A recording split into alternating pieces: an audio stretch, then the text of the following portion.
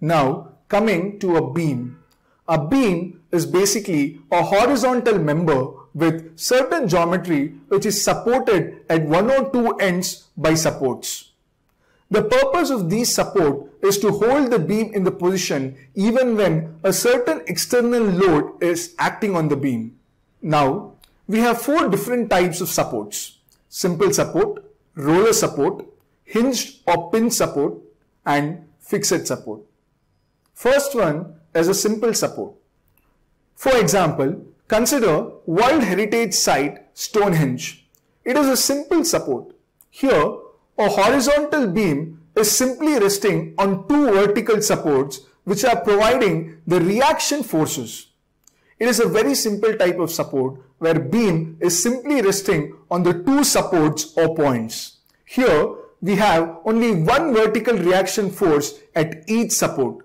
This means if a beam is supported by a simple support, it is not allowed to move in the downward direction.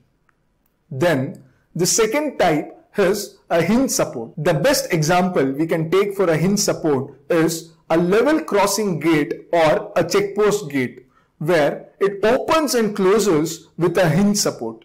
Or another example is a door. So the checkpost gate is free to rotate about the hinge as we can see, but it cannot move up and down or left or right. It is fixed in that position. So this is called as hinge support, where the beam cannot move either horizontally or vertically, but it can rotate. Hinge always has two reaction forces, one vertical which is VA and one horizontal which is HA. But what are these reaction forces? They are the restraints for movement of a point.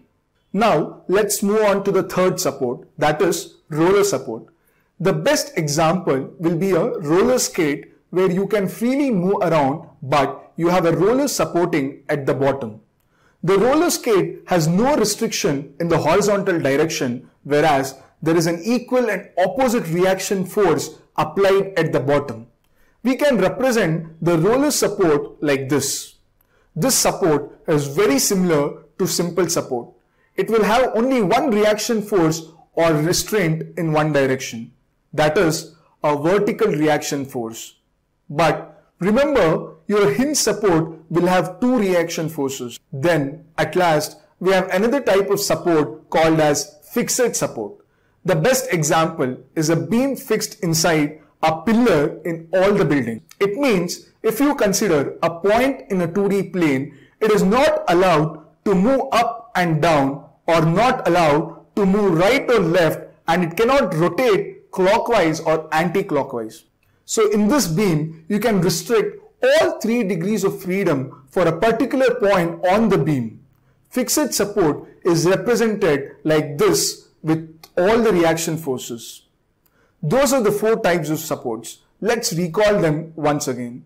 Simple support, which has a single vertical reaction force. Hinge support, which has a vertical and a horizontal reaction force, but no restriction for rotation.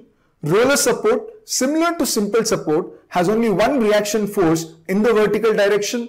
And fixed support, which restricts all degrees of freedom and has vertical, horizontal and moment reaction force. That's pretty much about the types of support. In the next video, we'll talk about the types of beams.